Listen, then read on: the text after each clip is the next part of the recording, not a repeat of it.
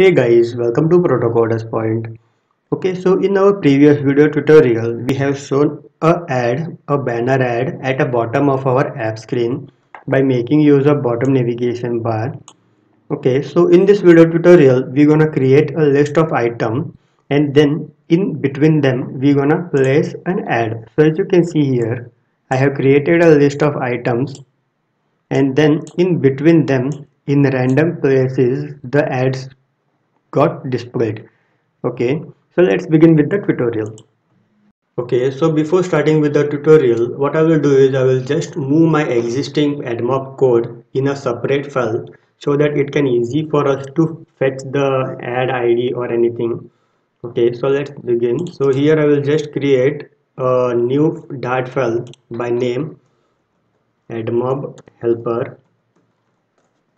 Okay, so first of all I need to just import our package, that is Google AdMob ad. So if you don't know what is this, I have added I'm making use of a package that is Google mobile ad to show ads in my app. So this is the package.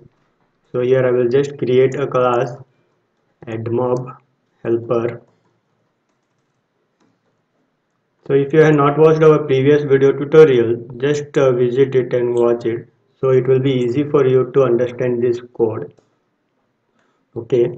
So here I will just create a object of type string, not an object, a method, a getter method that will return a banner ad unit. Okay. So this is the banner ad. I will just make use of this test ID and paste it over here. Okay, and then I need to make use of static initialization. So here in this initialization I will check that if the mobile ad is already been initialized or no. Mobile ad instance is equal to null. If it is null, then we will initialize it, add instance dot initialize. Okay, so this we have done directly in from the main.dat file here. Okay, so as you can see over here, so now I'm making use of this helper to initialize it. So in this main page I need to call this initialization.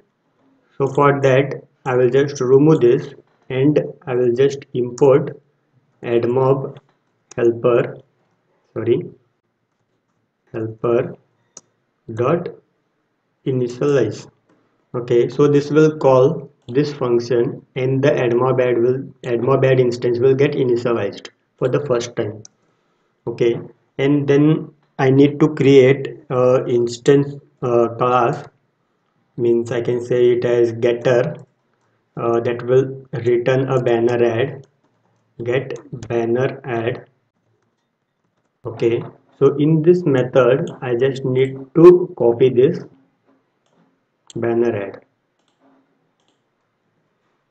Okay, so here after that it will just return the banner ad from where it was requested. Okay, so that's it in this code. And now let's move to main.dat file. So over here I will just remove this, there is no need of this. So here I have just initialized by making use of AdMob helper. Okay, and then here instead of here in this ad widget, so here I can make use of AdMob ad helper dot get banner ad dot double dot load. Okay, so this ad widget will call our AdMob helper asking for get ad, means banner ad, and this will load our AdMob ad banner ad in our app. Okay, so let's begin with creating a list of items in our app. So I will just fast forward over here.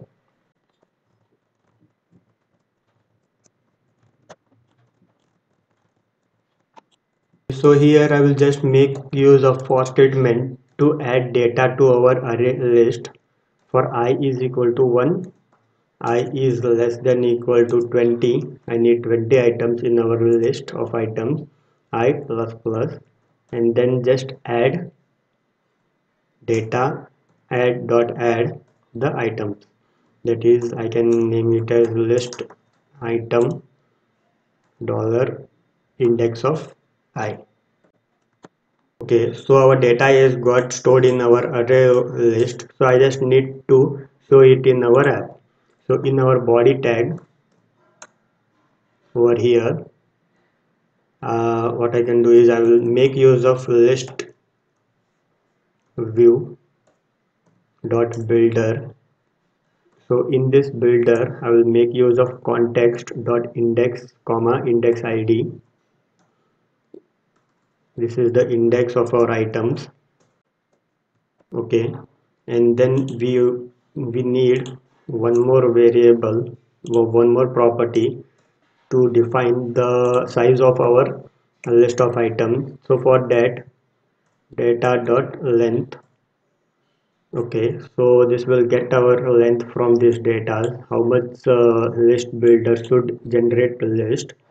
And over here I will just return a list tell. So in this list tell, I will make use of properties such as title to show a text. So the text will come from data index dot uh, the toString. Okay, and then here I can just add a icon. Something I can use this. Okay, and I can also use of trailing scripting. Okay, so now let's restart our app to check our UI design. Okay, so our app is running in my device that is connected to USB, and this is my device screen as you can see. So here are the list of items that got generated. So now what I will do is I will just place an ad in between them at a random places. So let's do it. So for that I will just create one more list of item that will be of type object. Okay, and I will just name it as data add. Okay, and then after adding the data, after this what I will do is I will just copy the list from our list, that is data. Okay, so what this will do is this will just copy all the data from this data and just paste it in this new list of item in a form of objects.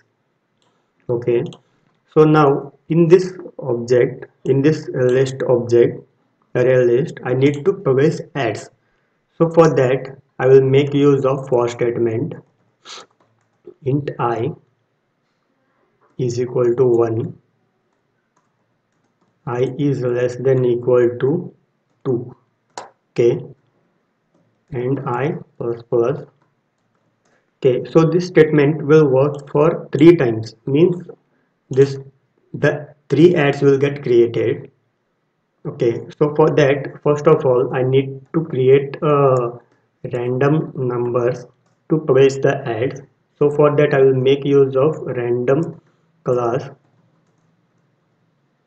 to generate random number. Okay, so for this you need to import mat.dat to use that.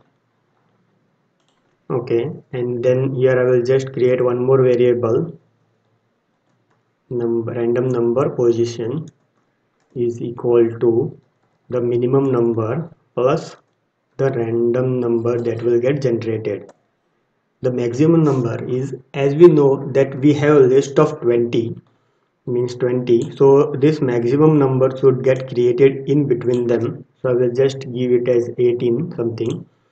So random number will get generated for from 1 to 2 to 18. Okay,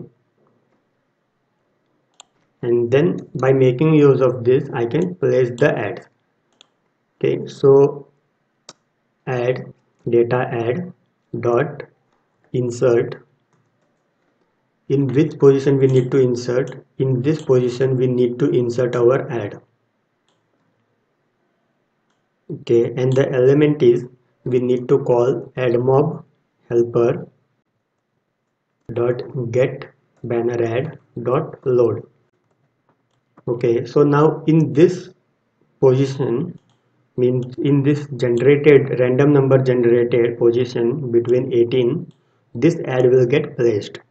Okay, so now we need to use this new list of items here. So for that, here data adds dot length, and then here index.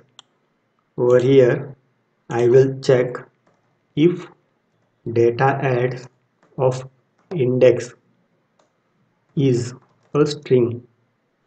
If it is a string, then I will just return this widget.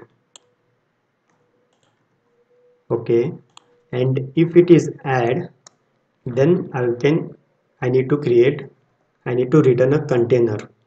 So for that container I will just what I will do is I will just create a final variable which is of type container. Add content is equal to container, and in this I need to pass a add widget.